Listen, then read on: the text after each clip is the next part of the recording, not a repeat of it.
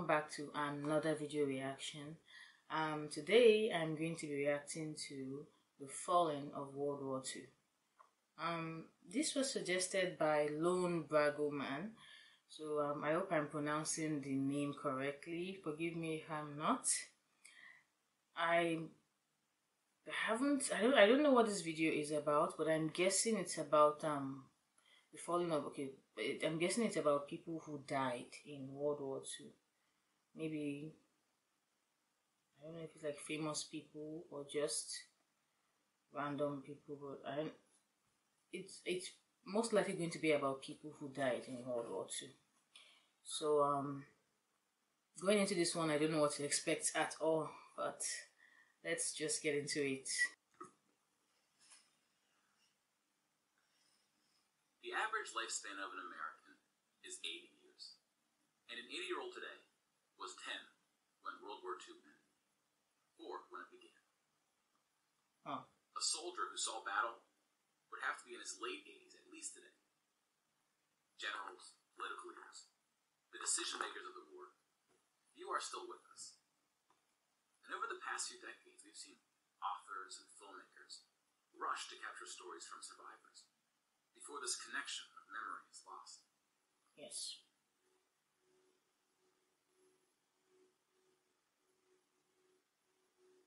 This project is not about individual war stories, and it's not about survivors. We're going to tally up the tens of millions of people whose lives were cut short by the war, and see how these numbers stack up to other wars in history, including trends in recent conflicts. Okay. Military and civilian. We'll be counting soldiers and civilians separately. Each of these figures represents 1,000 people who died. Civilians were of all walks of life, whereas military deaths were almost entirely men. The average age was about 23. In most battles, for every 1,000 soldiers killed, there are more than 1,000 who were injured. The word casualty can be confusing, because in military speak, it often includes both deaths and injuries, and anything else that takes a soldier out of service. Here, we're just counting the deaths, and we'll begin with American soldiers. That's 1,000 for each person. Over 400,000 died. 400, just like Most of the that. deaths occurred in the European theater, fighting the Nazis. About a quarter were in the Pacific, fighting the Japanese. When you put them on the timeline, you see that casualties were the heaviest at the end of the war. The war began on September 1st, 1939. But the U.S. wasn't willing to join the fight until Pearl Harbor, 2 years in. The deaths increased drastically on D-Day, when the Allies invaded Normandy. One of the most tragic moments of the war was on D-Day at Omaha, where 2,500 Americans fell. Okay, I've seen this picture So before. about the same number of U.S. soldiers died on this single beach landing as the entire 13 years of the recent war in Afghanistan. Lives. The bloodiest battle in the Pacific was Okinawa, which lasted 82 days, during which 12,500 Americans died. And these are probably real pictures. About Most likely real 5,000 of these pictures. deaths were at sea from kamikaze attacks. Now let's look at some other countries, starting with Europe. 1,000 for each person. I'm trying to mentally calculate, and my Germany brain isn't started wrapping World War around II it. when it invaded Poland. Poland ultimately lost 200,000 soldiers in the war. Most died after the invasion while the country was occupied by Germany and the Soviet Union. I didn't know that. Germany, meanwhile, lost just 16,000. I thought most died towards the end of the war. The Nazis went on to invade and conquer other countries, including Denmark, Belgium, the Netherlands, France, Greece, Yugoslavia.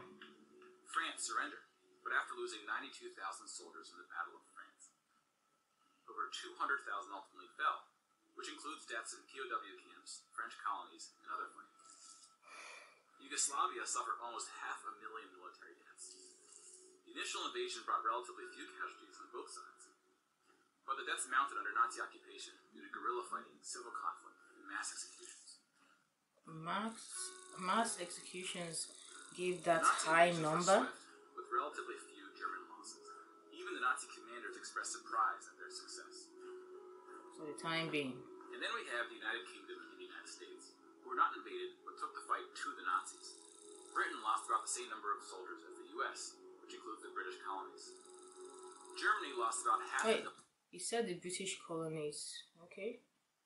Well, that should include the countries that that the British were like ruling in that period, which includes African countries too, and non-African countries. So all were kind of counted together. Million soldiers fighting the US and Britain in what is known as the Western Front, which took place in France and Belgium.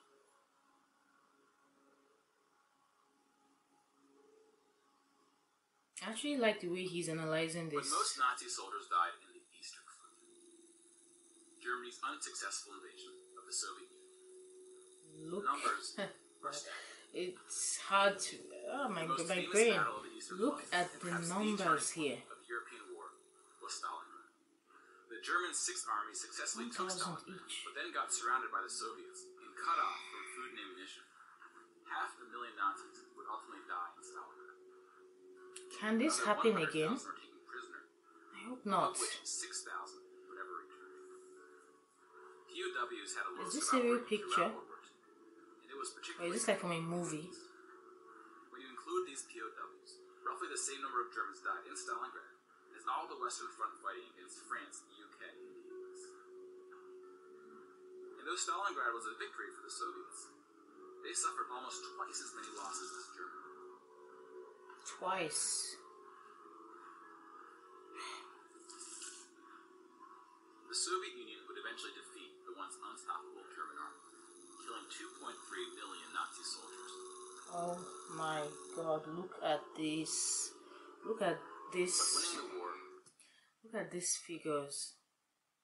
I keep trying to remember he said 1,000 for each person shown here. That is so high. You know, reading 2 books in history, you just read over the numbers. Oh, 25,000 people died here. 2,500 people died here. 365,000 people died here. They're just like statistics. But looking at this, you can actually put it as a figure it in your mind. Like, this is 25,000 people died here means 25,000 people, like lives, people with hopes and dreams, people that that's like 25,000 women gave birth to babies that were bound to die at some point. 25,000 lives wasted. And then look at this one, this current one here, that is still counting 1,000, 1,000, 1,000 for each person.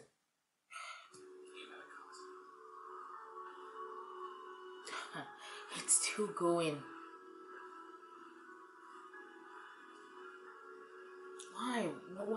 Why do men do this to themselves? Why do we do this to ourselves?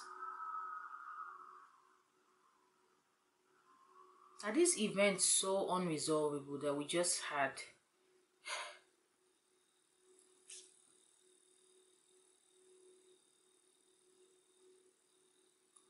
It's still counting.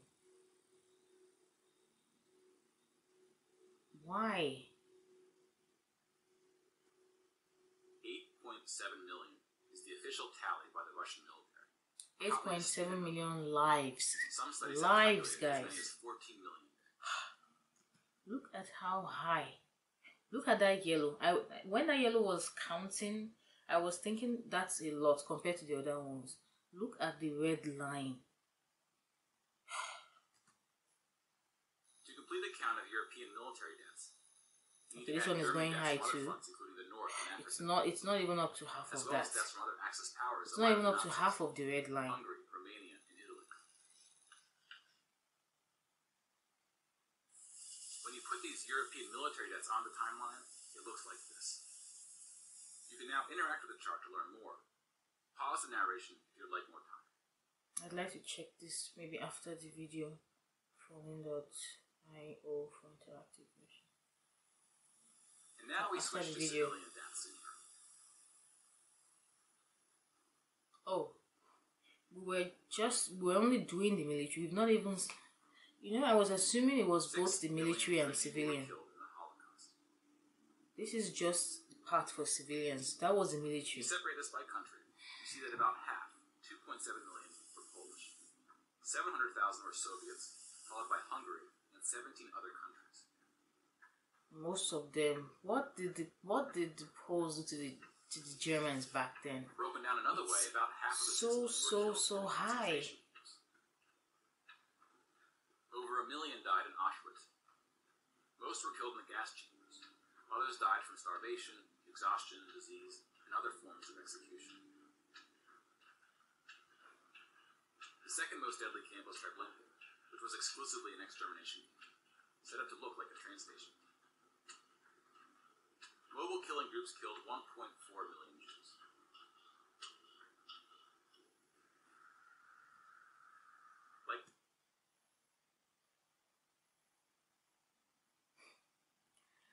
Look at this picture. I'm guessing this is a real picture. I don't know, it might not be, but I'm guessing this is real. Even if it's not real, this is basically this is like the embodiment of World War II. Look at this picture. How is this soldier going to go back home to his wives and kids after this? Like, how do you mentally go back home and function after this? There's this woman, and it's like he's holding a child.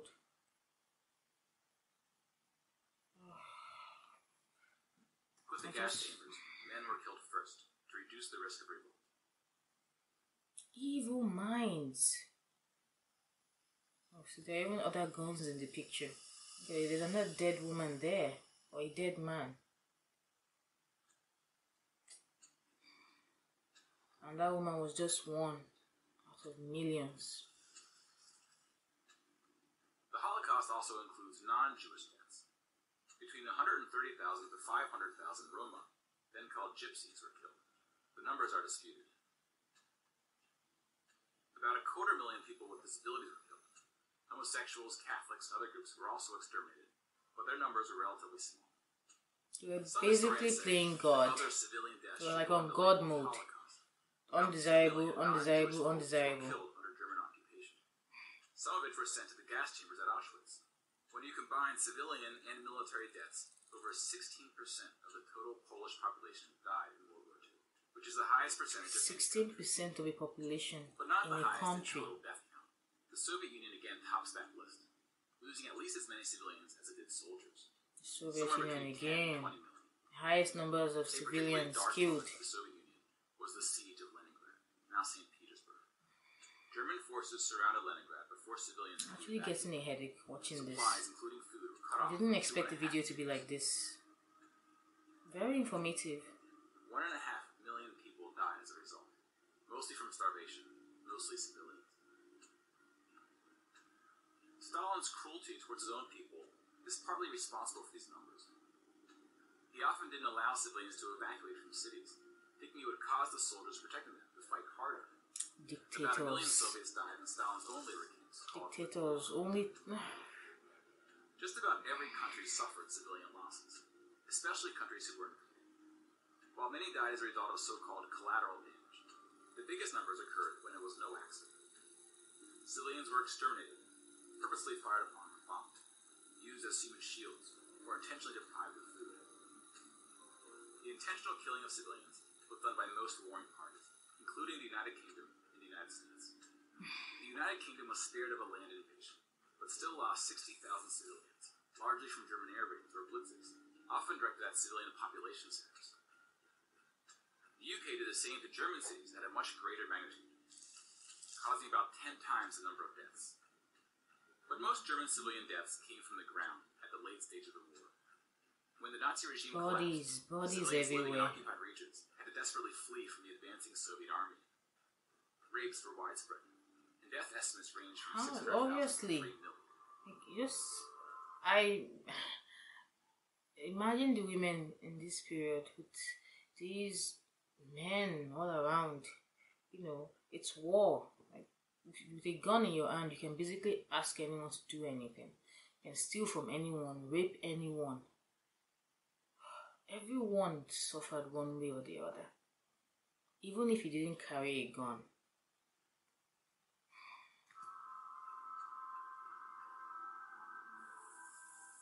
Let's step back and see where we are with the totals. We just counted about 20 million civilian deaths in Europe. If you add this to the European military deaths we already covered, it brings us to over 40 million. 41 million already. That's Then we have 41 million people that died. Here we see the vast majority of military deaths in Asia came from China and Japan. You see, once again, I forgot. There's also the Pacific, the Asians also. Those that fought in Asia. That's like another group of people again that died. And we already have 41 million here. On the civilian side, about 6 million deaths from China, Indonesia, Korea, Indochina, and the Philippines can be attributed to Japanese war crimes, which are sometimes compared to the Nazi atrocities due to the sheer scale of the cruelty. China had the second highest death count after the Soviet Union. And like the Soviets, the Chinese government demonstrated a stunning willingness to sacrifice its own people. Chinese nationalists opened the dike at the Yellow River, hoping the flood would halt the Japanese advance. 500,000 Chinese civilians or more were killed, which is 2 or 3 times the number who died in all countries in the 2004 Asian tsunamis. But the invasion of China only cost Japan 200,000 soldiers. Most were killed fighting the US and allies in the Pacific War. A significant portion of Japanese civilian deaths were caused by American firebombing and the 2 nuclear attacks. Contrary to official US statements, these airstrikes were directed at civilian populations, not military targets.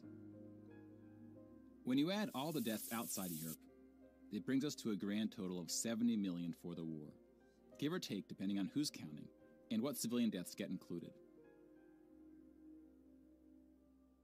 More people died in World War II than in any other war in history. For comparison, here are 20 or so of the very worst wars and atrocities we have on record. Some of these are more of atrocities than wars, but we've seen how that distinction can get blurry. Some of these spanned across centuries. World War II had the highest body count, and it all happened in just 6 years. Nothing tops World War II. The world's population has grown significantly since the earliest atrocities on this list. More people died fighting in World War II than in all the wars since. And again, we can't forget about world population, which has almost tripled since World War II. If we scale these numbers to show deaths in proportion to world population, showing the likelihood that a person on Earth dies in battle, the downward trend becomes even more pronounced. Now, this isn't to infer anything about why this trend is occurring. That's a discussion for another day. You can now interact with this chart to explore what conflicts are behind the totals. Now, bear in mind, we're just looking at battle deaths here, not civilian deaths, but those too are in decline. Peace is a difficult thing to measure. It's a bit like counting the people who didn't die in wars that never happened. We give such importance to the word peace, but we don't tend to notice it when it occurs word. or report on it. Sometimes it takes reminding ourselves of how terrible war once was to see the peace that has been growing around us. Of course, this trend may not continue, and it's not clear how I guess looking that at was these charts when the will video help us was make the made. right decisions to ensure that it November. does. Okay. 8. But the longer the long piece grows, the more significant it becomes. I don't mind, as long as there's So if peace. watching the news doesn't make us feel hopeful about where things are heading, watching the numbers might. I could watch these numbers forever, as long as there is peace. I don't want to die for another person's crazy ideology. Wow. Neil Halloran. Thank you, Neil Halloran. This is not what I expected, from this video at all. If you'd like to support this project and encourage new episodes, please follow us using one of the options below. And consider paying the I'll suggested check out ticket other price for today's show. episodes. Thank you very much. This was a nice video. Thank you. Let me check. The person who suggested this video, thank you, Vagoman, for this suggestion. It's one of those videos that you didn't think you needed, but you actually do. You know, the people whose lives were lost, they aren't just statistics. They're not just numbers to attach to a couple of sentences. They were actually people just like you and I, and we don't have any. I don't think we have any. What's the word? I don't think we have any advantages. You know, ahead of them, or maybe except for the fact that we are alive. But as human beings, there isn't really much difference. This could have happened to any of us if we had been born in that timeline. So nice video, and the editing is so nice. I'm jealous. I'm not even good with editing. I'm not exactly there. I'm not exactly good, but this editing was flawless. Like, I don't even have to be a mastermind in editing to know that this editing was flawless. It explains everything well.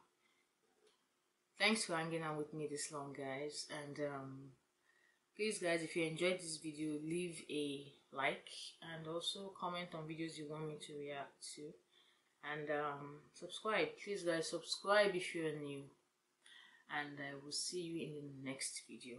So have a nice day, guys. Bye.